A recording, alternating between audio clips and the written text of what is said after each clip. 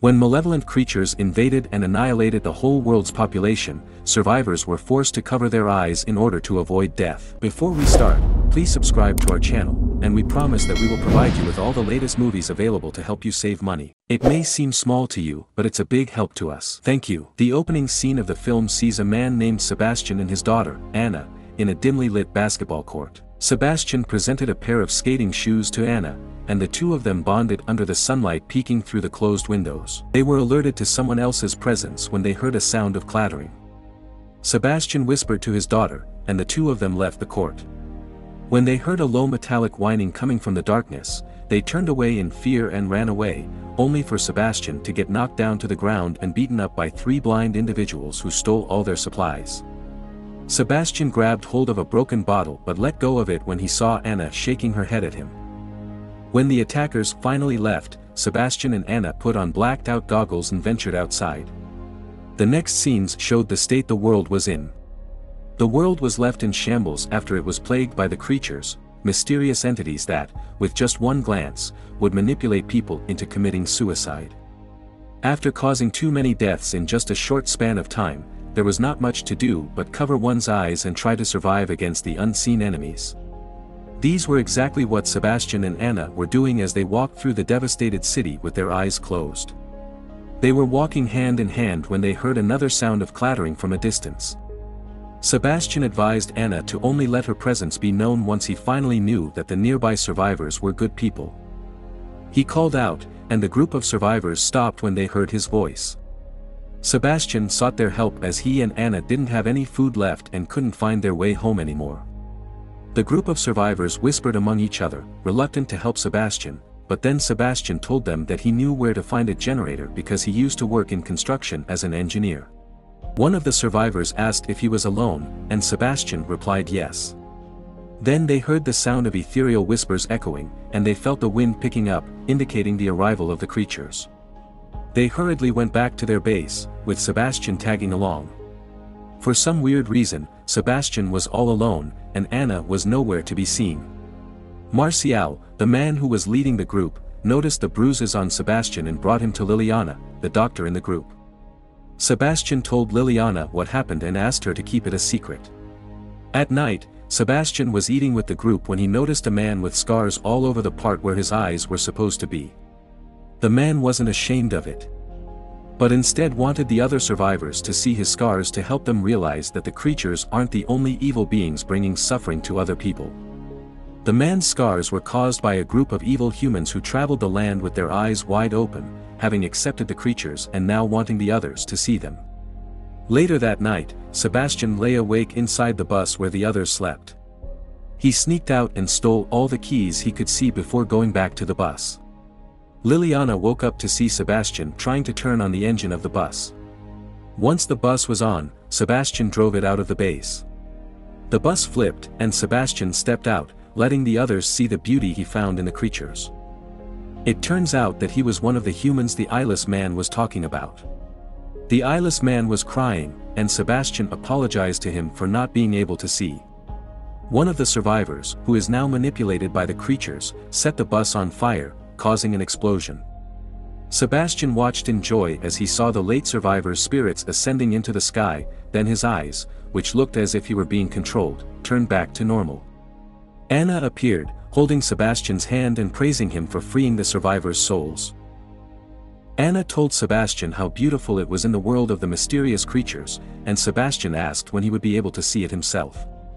Anna reassured his father that he would see it very soon once he was done leading the lost sheep.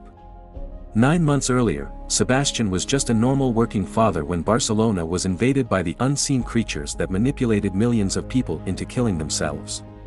Sebastian retrieved Anna from the Catholic school and escaped through the chapel, where he met Esteban, the priest, who wanted to welcome the creatures as he believed they were angels who had come down to save them. Esteban stated that he wanted to see the angels and went out of the chapel. Sebastian covered Anna and met up with Laura, his wife, who died after getting hit by a car. Back in the present time, Sebastian went back to the church to confess his sins before looking up at the ceiling and smiling at the moving painting on the church ceiling. He and Anna continued walking around the city when they saw a bus with a drawing of an eye ahead of them.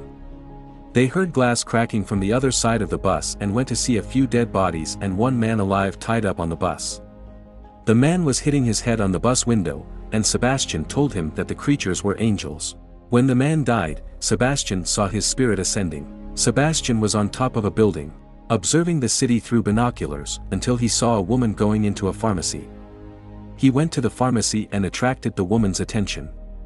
He cautiously walked towards the woman, who introduced herself as Claire, when he got tackled down by a dog. The two dog owners, Rafa and Octavio, arrived, and Rafa was hostile towards Sebastian as he didn't trust him enough. Sebastian lied about getting robbed and beaten up, asking to come with the group and telling them that he knew where to find a generator, the same lie he told the previous survivors. The creatures have arrived, the wind is picking up, and the dogs are getting aggressive as they bark at the unseen entity. Claire, who was more empathetic compared to Rafa and Octavio, convinced the men to let Sebastian come with them back to their base. They arrived at the base, where Sebastian met a couple named Roberto and Isabel. He also saw a young German girl named Sophia, whom he mistook for Anna. Rafa interrogated Sebastian about who he is and where he came from. Sebastian told them that he was alone, and when Rafa asked about his stitches, he admitted that he was with a group of survivors who died after seeing the creatures and that he hid when the group of men arrived and forced the others to open their eyes to see.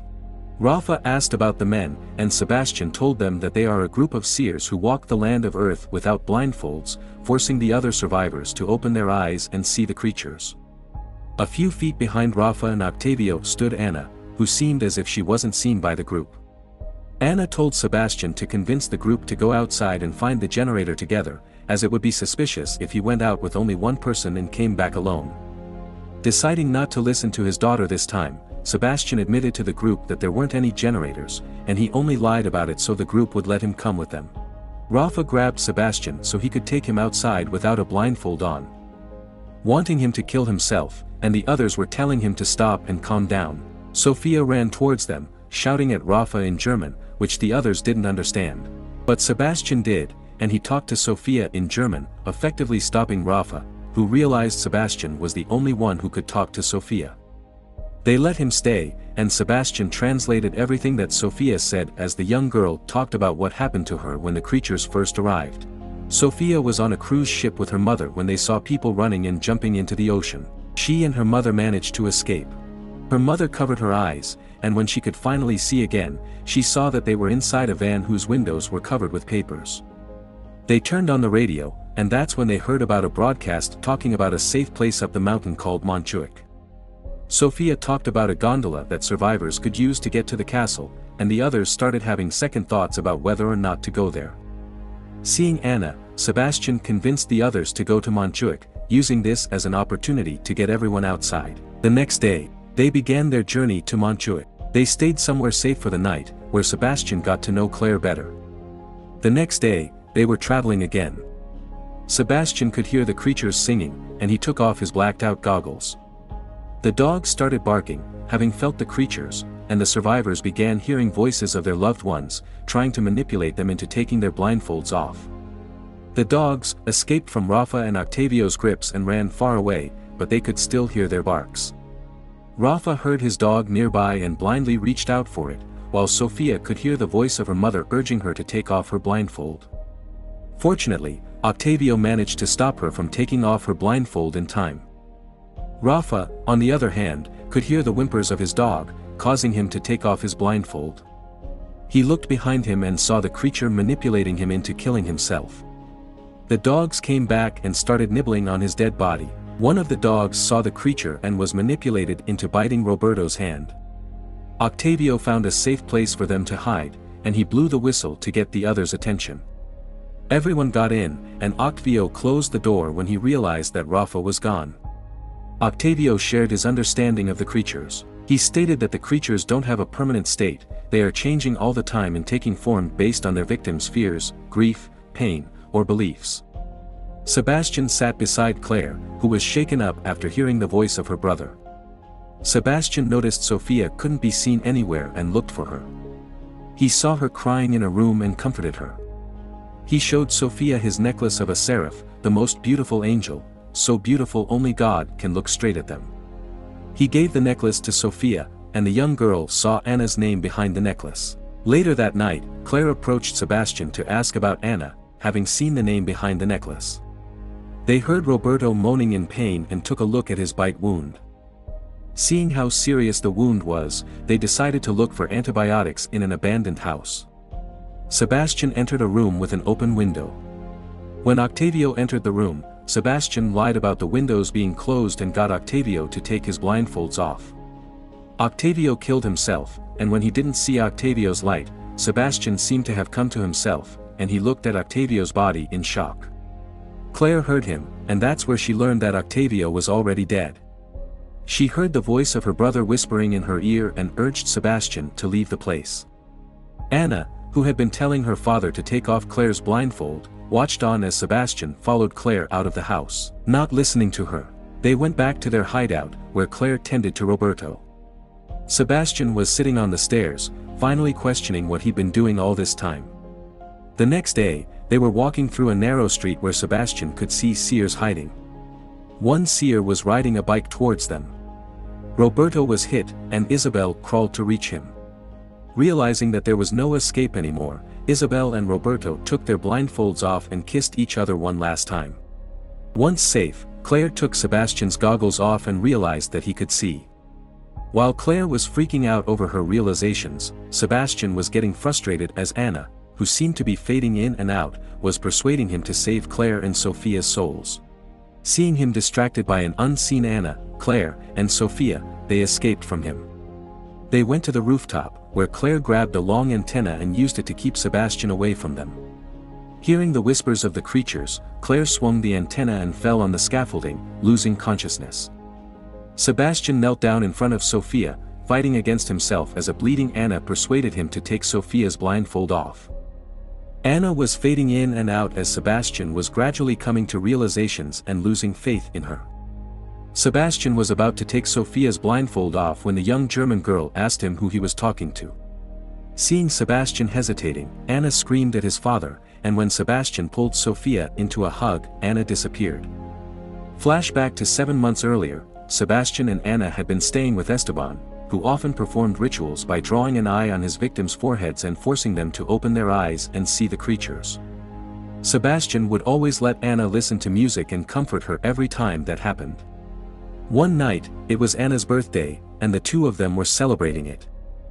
Esteban came with his men and took them to the rooftop, where he drew an eye on Anna's forehead and coaxed her into opening her eyes. Anna, manipulated by the creatures, jumped from the rooftop, and Sebastian wept as he witnessed his daughter's death. Sebastian, who had opened his eyes, saw the creature. That was when he started hallucinating about Anna, who led him into traveling and opening people's eyes. Back in the present time, Sebastian woke Claire up and offered to guide them to the tramway where the gondola was. Sebastian told Claire about Anna and everything he'd done. But now that he'd come to realize his wrongdoings, he decided to chase redemption by guiding Claire and Sophia to the gondola that would take them to Montjuic. Sebastian protected Claire and Sophia from the other seers and drove away from the seers and Esteban. When they reached the tramway, Sebastian set a cloth on fire, which then led inside the gas tank. The car exploded just in time when the seers arrived. Sebastian urged Claire and Sophia to go to the castle while he stayed behind to stop the seers from crossing. He said his last goodbye to them and confronted Esteban's group. When they reached the top, Claire took off her blindfold and tried to make the gondolas work. When it didn't, she hit the bell, and it rang, attracting the attention of everyone, including the creatures that went up the tramway, whispering into their ears. The gondolas started working, and Claire put the blindfolds back on as she blindly searched for Sophia, who was walking towards the edge, hearing her mother's voice. Claire managed to grab hold of Sophia before she could fall off the edge. Claire hugged her, and on the count of 3, Claire jumped successfully into a moving gondola with Sophia in her arms. Sebastian managed to beat the seers, but during his fight against Esteban, he, too, got stabbed. Despite knowing that he was dying, Sebastian was still smiling as he gazed up at the moving gondolas. Knowing that he had saved Claire and Sophia. Anna laid on his father's chest and smiled as she reunited with his father, who had died. Claire and Sophia reached the Montjuic castle and were greeted by soldiers and survivors. There, Claire witnessed Sophia reunite with her mother.